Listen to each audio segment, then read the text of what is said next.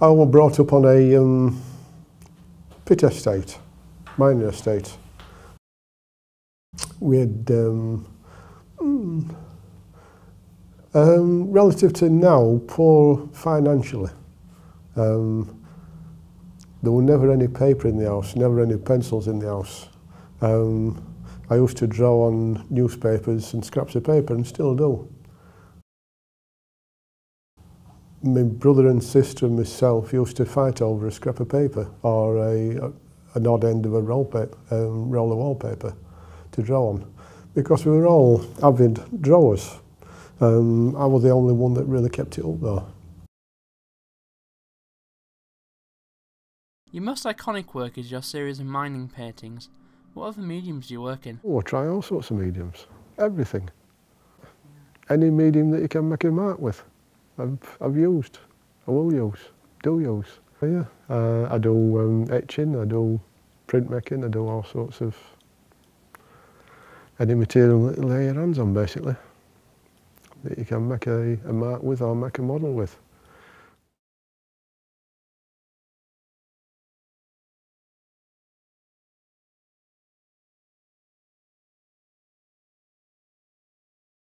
Anybody who likes art or who collects art in the north knows Harry Malkin. He's a very important painter. He can paint, he has real draftsmanship, and he can tell a story. So from a gallerist's point of view, it was a no-brainer. As soon as we saw his work and as soon as we saw a slot coming up in the calendar, we thought, let's fill our place with Harry Malkin's work. It's a great idea for a solo show because it's so theatrical and the work really connects. You tend to focus on people, not always faces. No, definitely people. Definitely people. I'm a figurative person. I like studying people, whatever. I think people are more interesting than places are background, as it were, but people are the focus for me. I draw continuously. I draw, sketch. Everything. Ideas are they're fleeting. A lot of the time I start off where I used to work. So that's the basis of where my work started, thinking about what I used to do, mining.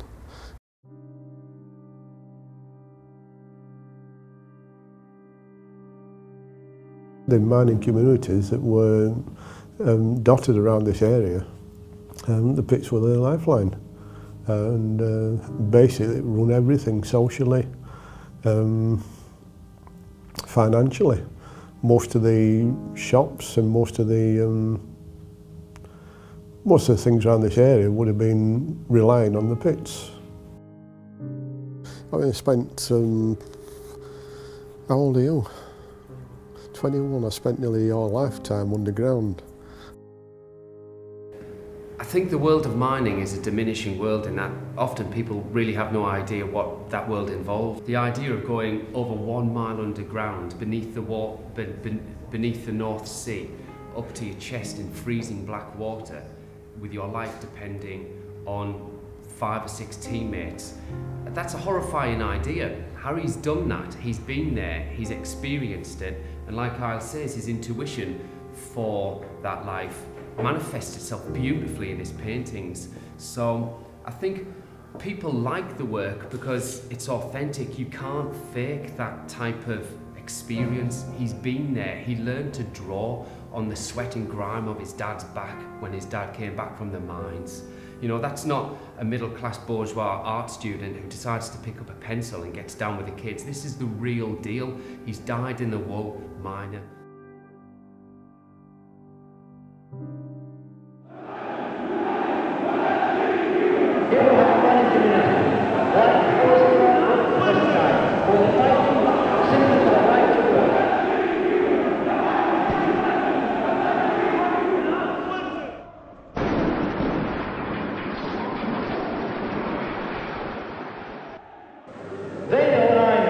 To create new employment costs twice as much as it does to keep them in employment. As far as we're concerned, we're going to win this battle. Our pit started closing in 1985. That was 7 months after the strike. I think I was one of the first to close after the strike, and subsequently there were pits that were closing within months, regular after that. So by 1989-90, I think a lot of them had shut. We're no longer a mining country. We're no longer, when you think back to when I was born, everywhere were coal-fired, everywhere were coal mines. We'd be surrounded by coal mines. Wakefield, of which I did a little installation for an exhibition I had, which is Pits of Wakefield area. And this is a silhouette of Wakefield district. You could do another one of Barnsley next door, surrounded by pits. Now this is what were left in just before the strike, 1984. If I'd have done the same when I started, which I wanted to develop in 1966, there would have been another 10 or 15 mines there. You know, so gradually there's been a decrease in my lifetime, but all of a sudden it went finished.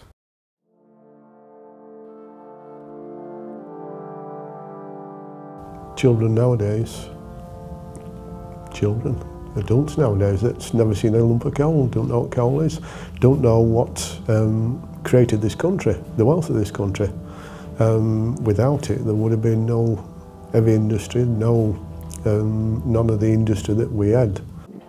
It's interesting to see how it's how the country's developed, I suppose. At the moment I'm doing a residence in a power station at Immingham, a gas-fired power station, and it's interesting looking at how the work has developed, how I'm basically here at well turned 60, and there's guys in the power station, engineers and fitters, that are my age, and you think, where are the youth? And they're into it. The pit closed and I spent 12 months, another 12 months buggering about basically. Consciously after that 12 months, I got a job on a job scheme project, illustrating artefacts at Pontefract Castle. And during that period I got a portfolio of work together. And as that job finished, I'd got an exhibition at Royal Festival Hall with the artwork. And I think once I finished with the mines, physically, I'd still got a mental image of them. I'd still got ideas, and basically I drew on that and found out that there was interest there and money there, both of which interested me.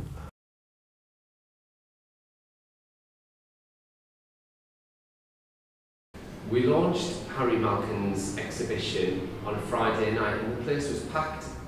We sold a lot. People came from all over the UK.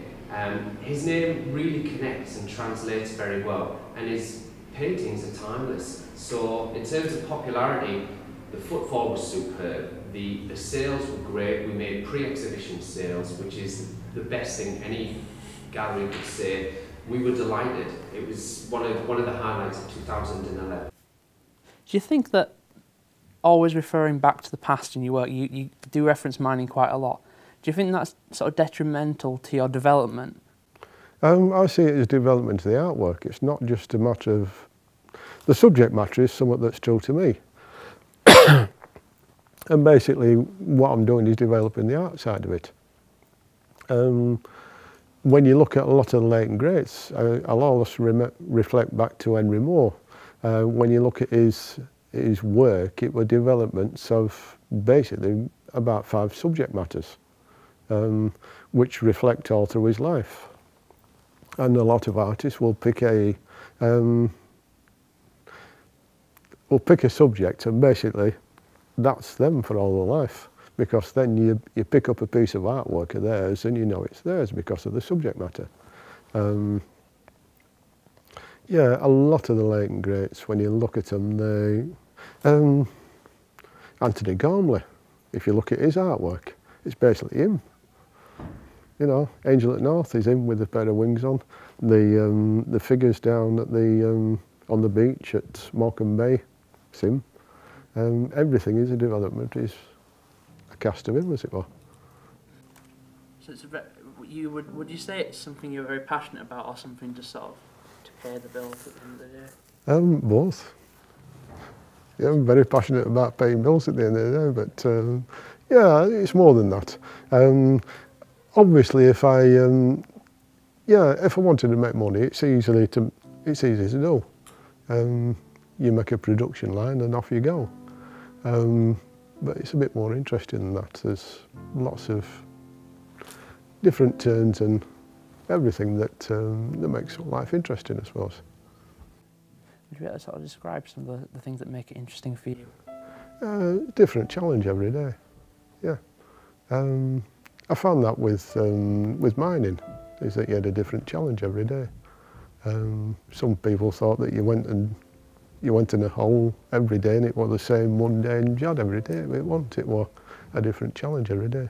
And art is the same. It's a different challenge unless you want to make a production line, and then it's a mundane sit down plod, as it were.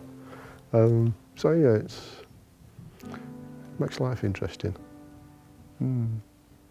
The owner of Harry Malcolm, I mean, obviously, you know, he knows his stuff. He really connects with his subject, simply because he was a miner himself.